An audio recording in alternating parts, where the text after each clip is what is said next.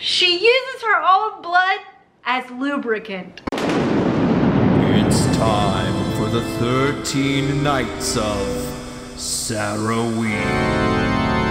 Hey besties, it's Sarah. Welcome back to my channel. Today I'm joined with my beautiful friend Katie, and we're gonna be doing a drunk literacy, but not just any drunk literacy. We are combining this with a series I've been doing on my channel where I read romance subgenres.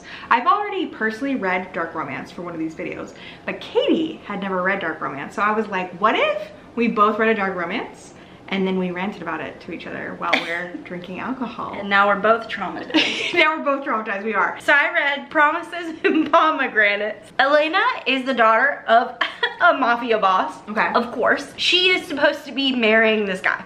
I forgot his name. It's not important because another guy comes in and kills him. Oh, he's yeah. not the main guy. No, the Hades guy. So Elena is like Persephone. Okay. And then there's a guy that she hooked up with named Cal. She is, of course, never had sex because they're always like a little innocent The girl. way they idolize virginity in these books, it's actually absurd. Yeah. She's like 18, 19. No. And A this child? This man is like 32, which I'm 32.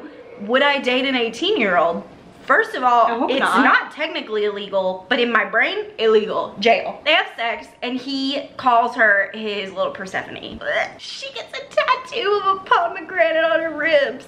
This is all before she's marrying this random man. Yes! She's like 18. She was like, will you call her Persephone? I'm gonna go pomegranate on my ribs. She is now marrying this guy who is in another mob family, whatever. It's obviously like a marriage between the families, like whatever. This man gets killed on the wedding day and is by Cal. His name is Cal. Why did he kill him? Because he wanted to marry her. He wants his little Persephone. Yes. She goes to see the groom and he's dead. And then Cal's there and he's like, ha ha, I killed him. and then he forces her to marry him in front of everyone. Her dad's there. He so blackmails the dad. In and he kills the groom, and then he's like, I'm the groom. Yes. Like I'm the captain now. I'm the groom now. Yes. And then he whisks her away to hell. No, it's a mansion that is decorated very dark academia. Honestly, it sounded great. Like, I was like, I kind of want to move in. He's a doctor because his mom had cancer. And then he goes, I'm going to be a doctor and I'm going to solve everything. Do we know why he's doing that? So much for helping his mom. I don't know. What happened? He wanted to avenge her against cancer. The cancer got her. He's like, if I can't fight cancer, I'll commit crimes. Apparently, he's got something going on with this girl's mom, by the way. Side note. Her name is Carmen. Whoa. He's double dipping in the family? He had an affair with the mom. The mom of this girl he now married, they were fucking. At one point, Cal had sent notes and love poems to the mom, Carmen, on her balcony before all this. But it was actually the daughter who got the poems and read them. And that's how they wound up hooking up. Because she was like, I think I love him and he loves me. And then he was like, sure, whatever. And then they fucked. Also, apparently, Elena, because I feel like they also, in these books, as I've only read like 2, I feel like they have to give the girl like some redeeming quality. Okay. Like it was like, oh, she's like innocent, whatever. But like also she used to get fights as a kid and she's like the roughest of the 3 daughters of the mob boss. And like the dad was always like, yeah, that's my girl, she's scrappy. But like it sounds like she got her ass kicked. It sounds like she wasn't good at it because she always came out with like black eyes. She just got her ass beat every day. She got her ass beat, so they're like, she's scrappy, and I'm like, it doesn't sound like it. And so, anyways, they go to his big house on some island off the coast of New England, which you're from New England. I didn't know there were islands off the coast of New England. Like Cape Cod? Anyway, that's not an island. I was about to ask the same thing. He literally owns like every business on this island, and so all the people that live there like love him. They're like, Cal, he gives us jobs, this is great. He kills people, but this is better. This man carved a K into her thigh. The first time they had sex or now they're married? First time.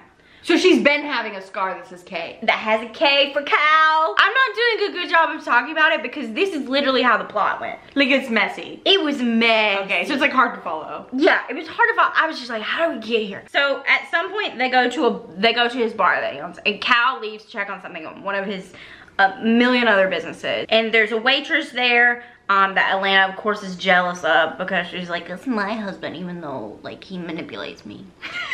He leaves a bouncer in charge of her and she tries to leave and the bouncer's like, you're not supposed to leave. Just like that. And then she goes, I can do whatever the fuck I want. The bouncer like injects her with something because she's going crazy. She runs away before she passes out and she runs into like a bus station. She goes in there and she passes out there before Cal can find her because of course now he's like the dutiful husband is like, where are you, where are you? Okay. And she's like, I'm not telling you, because she has the Stockholm syndrome going on, but she also is kind of just like, this is fucked up and I kind of want to leave. And this is the point where I was like, do I hate Elena? And then I still do. She passes out, but these other people in the mafia find her. Basically do everything but sexually assault her while she's passed out because they make it look like Cal did it. They recarved the K in her thigh to make it like bleed. We find out that the guys worked for Elena's dad.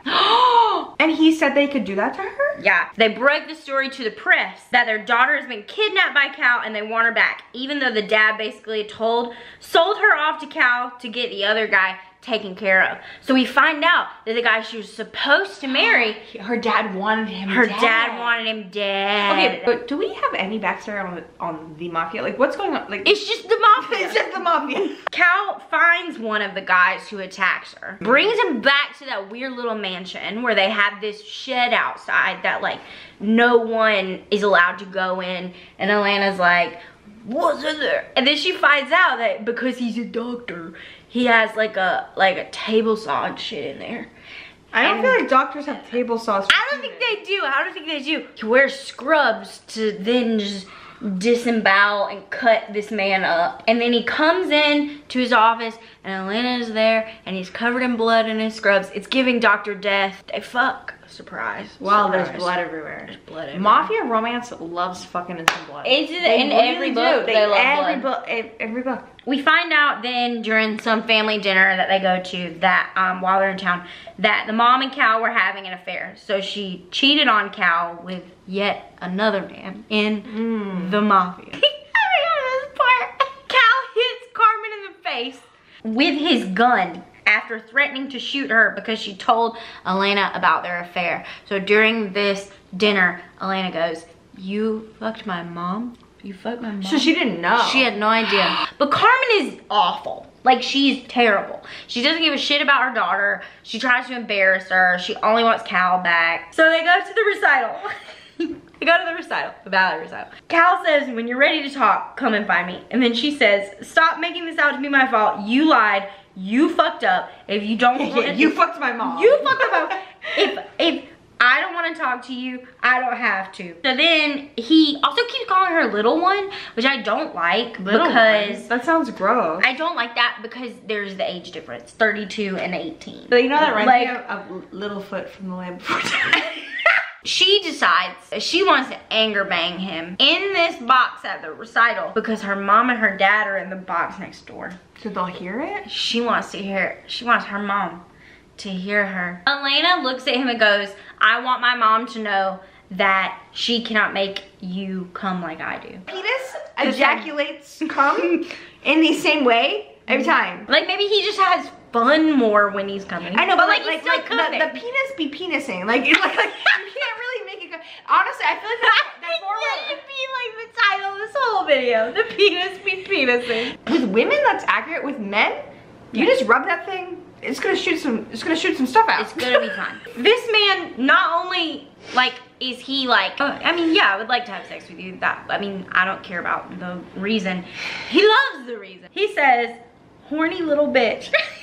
You just want to make mommy jealous. So these are my notes. Rapid fire live tweeting while I was reading this while drinking wine. He dug another cut into her thigh while going down on her. Why does he have a knife on hand every time they're having sex? All the time, all the time. He's like, oh, we're having sex? Let me get out my carving knife. Cal licked the blood and then Elena licked her own cum off of his fingers. Then they start kissing and he talks about how he can taste both of the things in his mouth.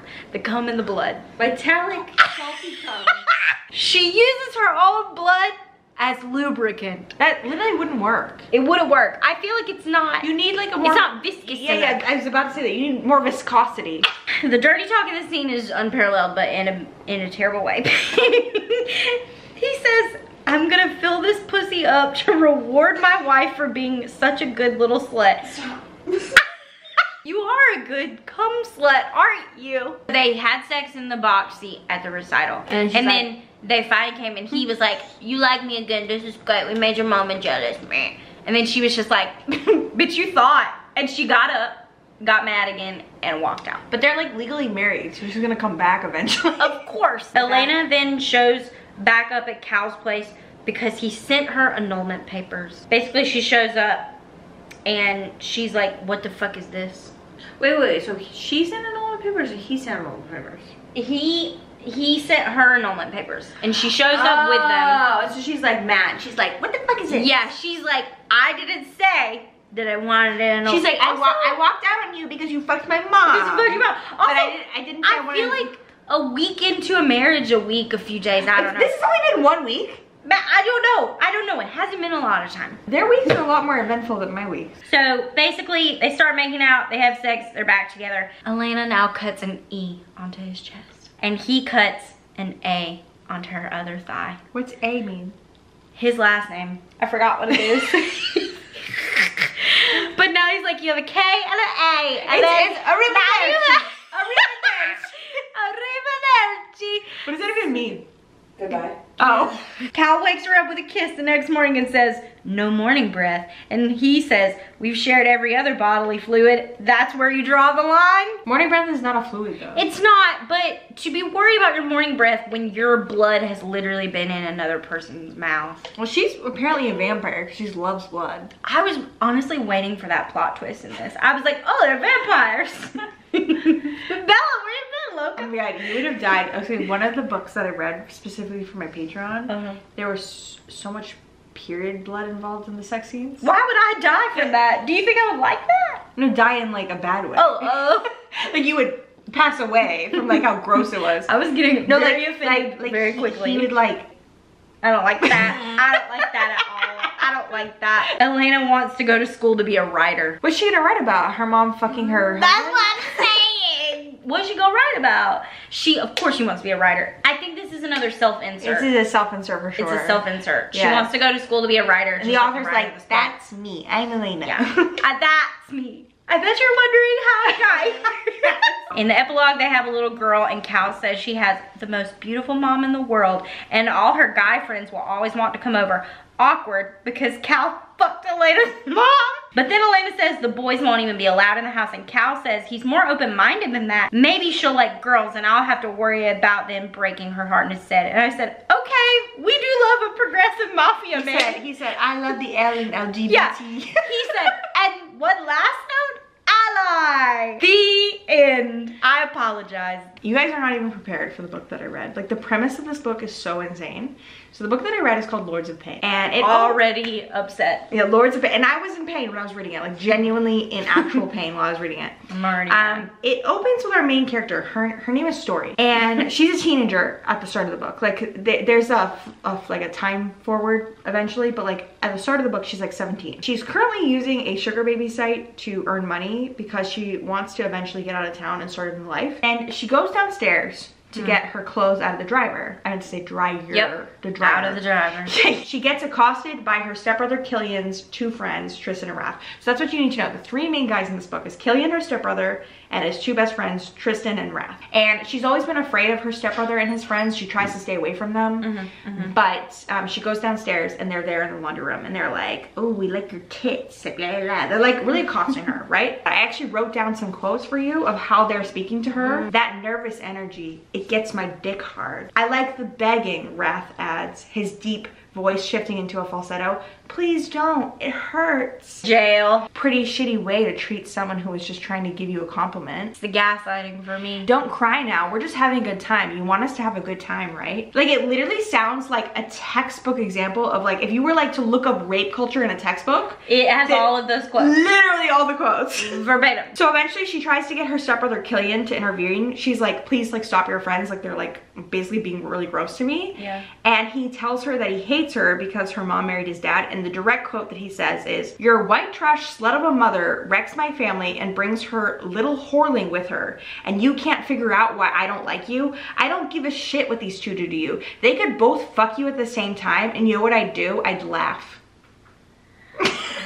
So then they proceed to sexually assault her as a group. I swear to God that we are like maybe 10 to 20 pages into this book. Were you still in the prologue? What? Yes. What happened to hello? How are you? So they start assaulting her. So basically what they do is, so Wrath is like pinning her down, like grabbing her arms. And then Tristan is like, "You're gonna give me a blowjob." And then that's when she was like, "Killian, stop that." And then Killian in the background is just, he's masturbating. No, I'm already thinking about Promises and Pomegranates, like, oh, what a sweet love story. No, your book honestly sounds wholesome in comparison to mine. So this is where I'm gonna It was the Notebook. This is where I'm gonna give the trigger warning. If sexual assault upsets you, you might want to click off the video now. Like, enjoy whatever Katie gave you. Yeah. And just click off now, because the amount of rape energy that comes into the rest of this is just out of this world. So, you know, click off if you need to, and I totally get it, and we can check in together in the next video. He comes. No. And then he goes like this, and he closes her mouth and forces her to swallow it. I don't like that. No. I like that. I know. To a child. To a child. They're also children, but like that's not an excuse. So then we get a time jump, and it's a couple years later, and they're all in college. And the three boys are now the head of a fraternity.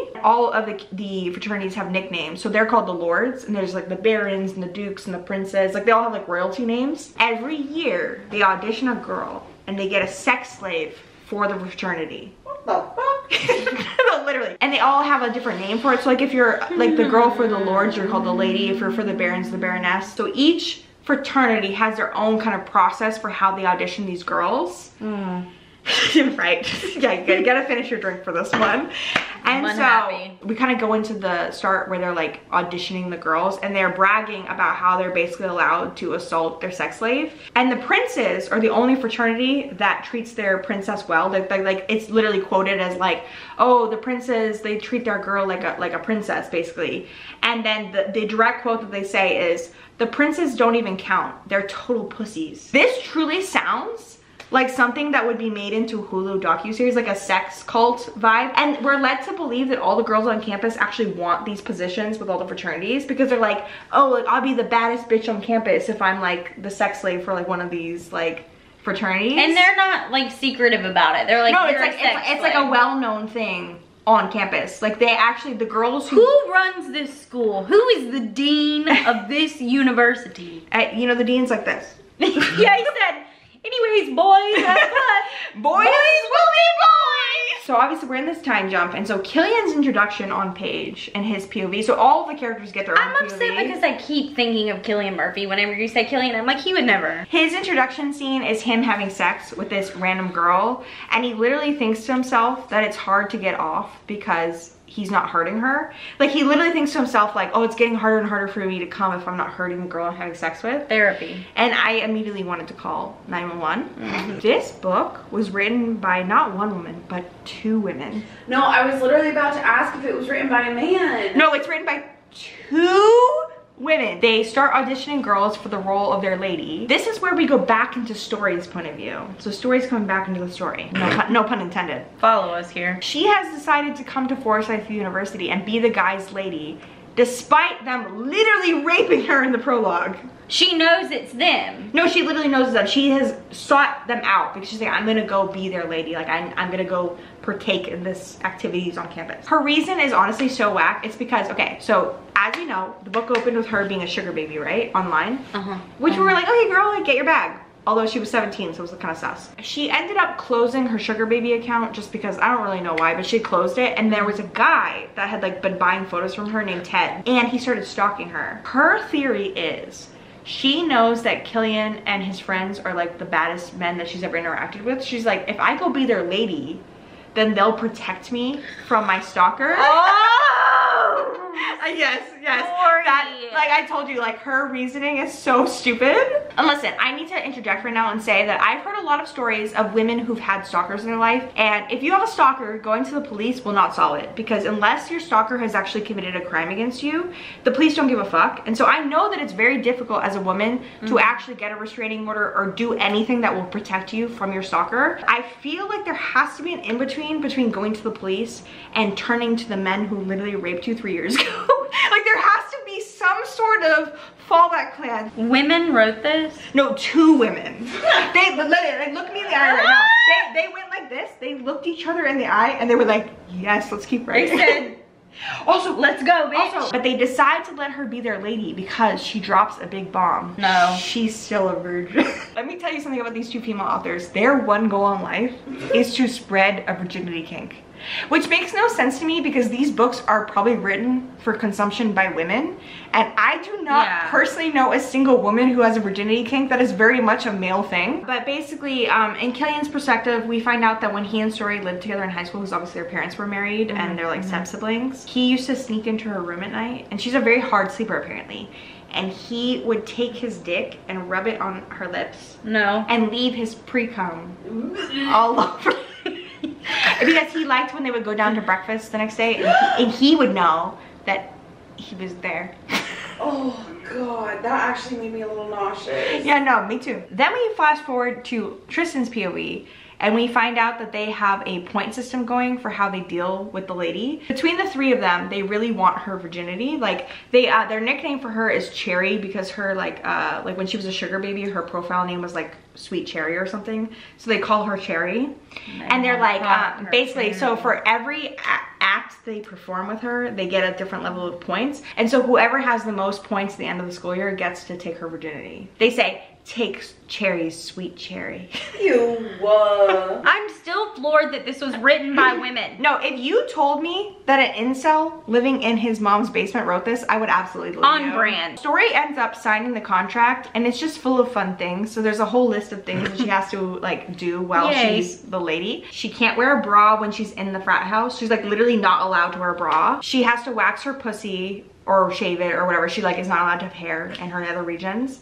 And she just has to do whatever they want whenever they want. Like those are all of the things. And the only thing that she adds to the contract is that she doesn't want them to have sex with other girls like while she's the lady. So the first night that Story is in the frat house, she decides randomly to like go exploring and she goes into Wrath's room. And the guys are like out at a party and she ends up falling asleep in Wrath's room like listening to records. But when she wakes up, Wrath is playing the piano and apparently he's like very good at the piano. So when she like wakes up, she's like, oh my god, I don't remember putting this record on. It's giving it sounds so good. Phantom of the Opera. Literally. To punish her, he like grabs her and like puts her on top of his piano because of course she's like this little tiny girl. He can like she's so small. She's so teeny. She actually compliments him because he's like, as a punishment, you have to listen to me play the piano. And she's like, well, you're actually like, pretty good at piano, so it's like not. Ew. And this is the part where I swear to God, when I was reading this, I died. You're gonna die laughing at this. When she's sitting on top of the piano, she tries to compliment him and she says, I didn't know you could read music. Sorry, that's right, like you can laugh every time.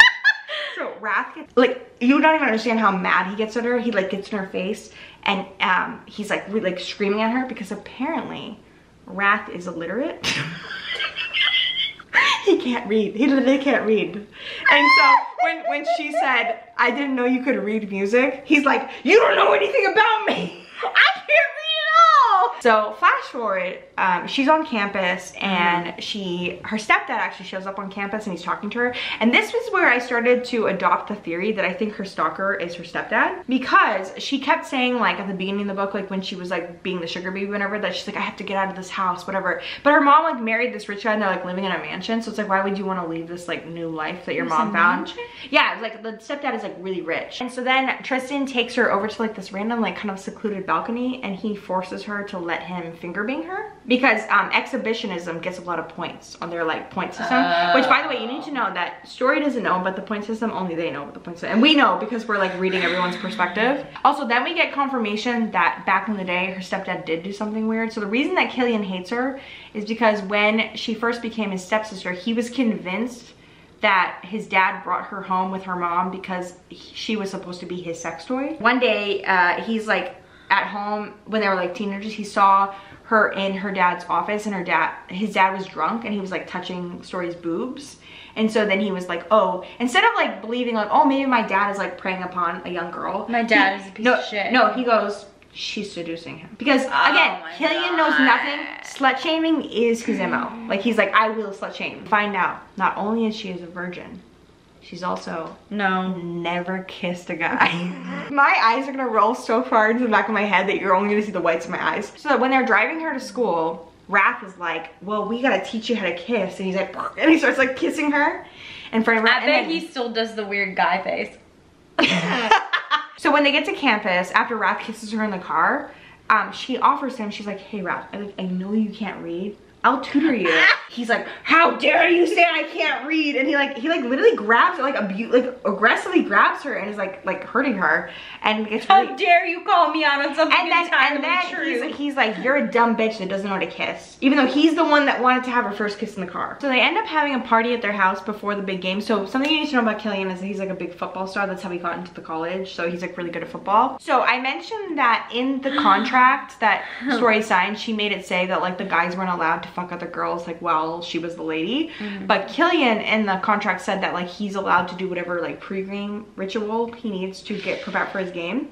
So his pre-game ritual is that he has a threesome before, like that's how he gets all his like pent up energy out before he like plays football. Story actually goes upstairs to get like a sweater out of her room because she's cold, and she hears that like in Killian's bedroom he's like having trouble getting it up for these girls because he's like not really into it, and he like blames the girls because again, Killian will never take responsibility for anything he does. So he's like, your pussy's as dry as the Sahara, it's like sandpaper, like you're the reason I can't get it up, whatever. And then one of the girls is like, it's okay, you can put it in my ass, blah blah blah. Oh anyway, my god. Yeah. The girls end up leaving because he's like, get the fuck out of here. And then he leaves the room and he finds Story in the hallway and he's like, oh, were you listening? It's not my goddamn fault. Those sluts with their fake tits and phony moans, it's like a fucking low budget porn show in there. Do you know how annoying it is to never have a single honest fuck? It's pathetic, he says through clenched teeth. They've been fucked and manhandled by half the guys in the school. All I want is a good lay before the game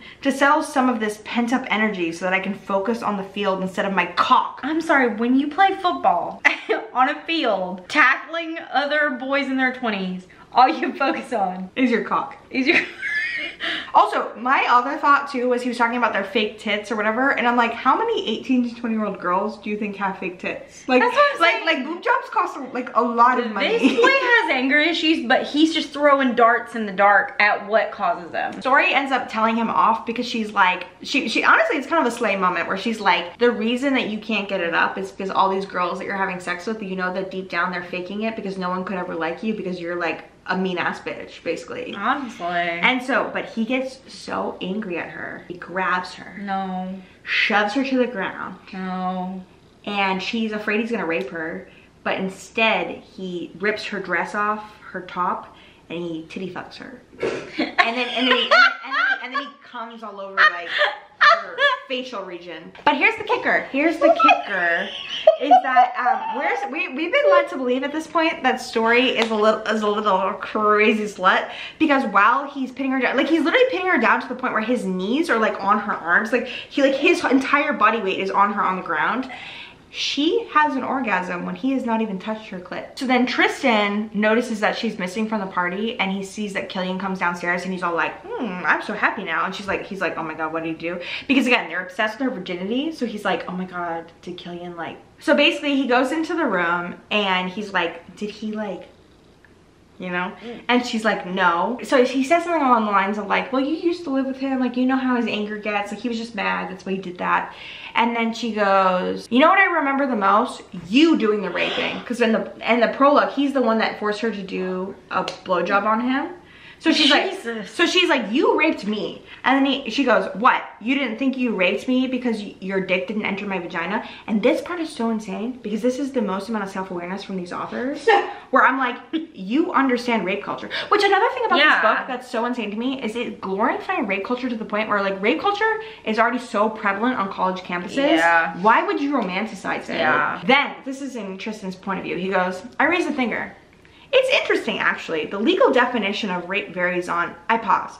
Possibly it's not the best time to recite my vast knowledge of sexual assault law. Instead, I opt for, come on, story. Let's not be obtuse here. You had a choice that night. And then she starts crying, and Tristan starts to feel a little bit bad, but he keeps thinking to himself, oh my god, I hate when girls cry. They're so ugly when they cry. I feel like I'm reading like a crime, like you know, like when police make police reports? Like I'm reading a police report right now. So fast forward, Story starts tutoring Raph because he's failing school because he can't read. He can't read, but he's in college. Yeah, in their first tutoring session, he keeps blaming her because he's like, I can't focus on my books because I'm so horny because of you. And she's like, okay, well, I'm like the sex slave of the thing. Why don't you just force me to have sex? And so this is Raph's redeeming quality. He goes, well, I can't force you because I'm only turned on if a girl's willing. His kink is consent.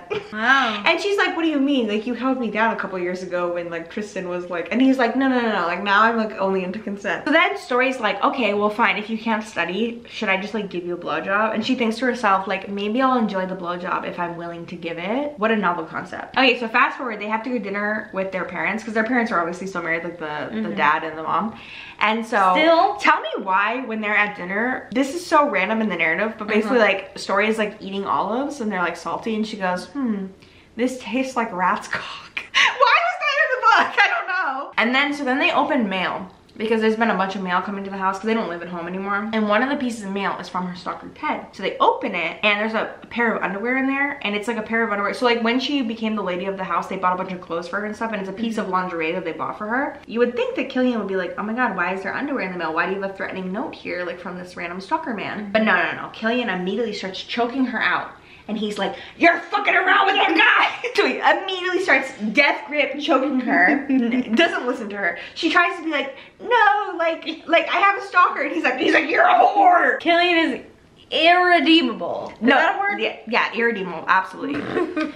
So then he's so angry at her, he doesn't even consult the other guys. When they get back to the frat house, he's like, I have to punish her. They line up all the fraternity brothers in this basement, right? And he grabs Story and he's like, no.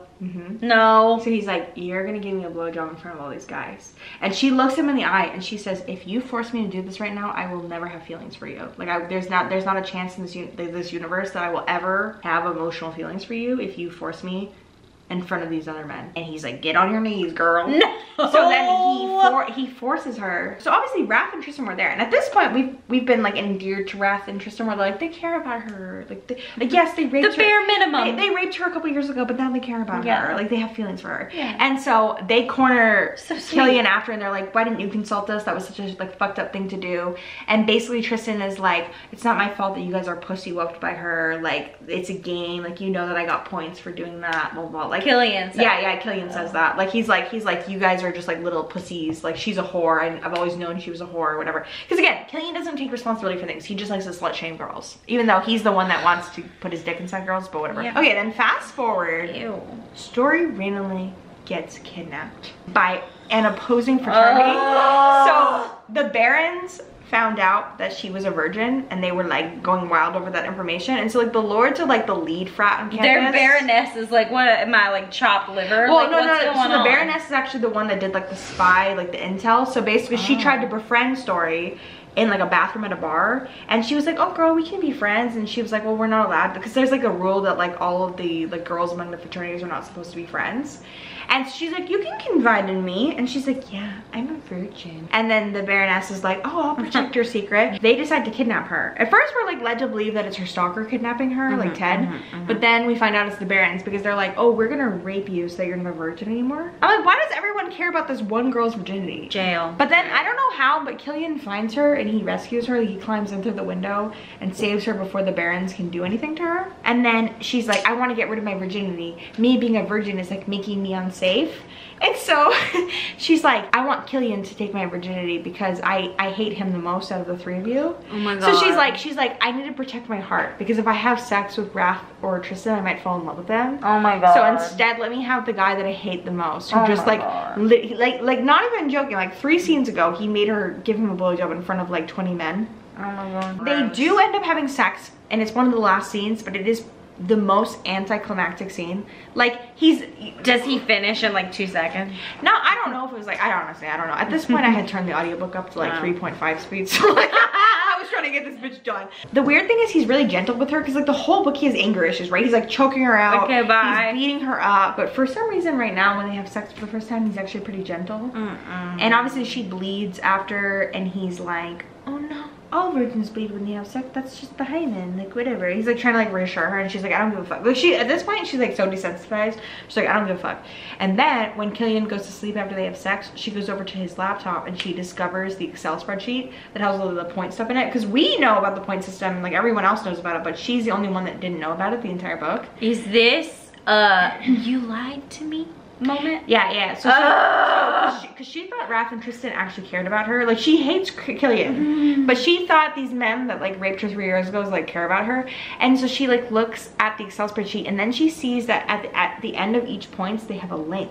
And this is revealed to us too. Every single time they filmed it. So like even the scene, you know the scene where like she gives Raph a blowjob willingly because she's like, well, if you can't study, I'll give you a blowjob. He filmed it. He looks at the camera like, oh, I'm filming this. My And so God. yes, so he's filming like every single little scene. She gets really angry in that moment. She's like, I'm a stupid bitch for believing any of these guys. So then she goes over to the bed where Killian is sleeping and there's like blood on the sheets because we don't know they did it. And so she takes a picture of it and she emails it to Ted, her stalker, and she's like, because Ted is also obsessed with her virginity. I just need you to know that every single fucking male in this book is obsessed with her virginity, and including Ted. Like the like weird stalker notes he writes to her is like, I hope you're keeping yourself pure for me. I own you, like Miss Cherry. So she's like, haha, not no, I fuck. So she sends that to him, and so then the last chapter of the book is in Ted's perspective. And he's like touring a like an apartment with a random real estate agent and he keeps thinking about how I want to kill this. I don't know why. I think we're supposed to just believe that like Ted is some sort of like serial killer or something. But he keeps thinking, I really want to kill this real estate agent, whatever. And she's like showing him an apartment like in the city. And then so Ted is not the stepdad. I don't know. It's not revealed to us because this is a series. So then he gets like a buzz on his phone and he's getting an email. So he opens the email and it's the picture from Story being like, I'm not a virgin anymore, bitch. Yeah. And so he gets really angry, and so he expresses his anger by shooting the real estate agent in the head.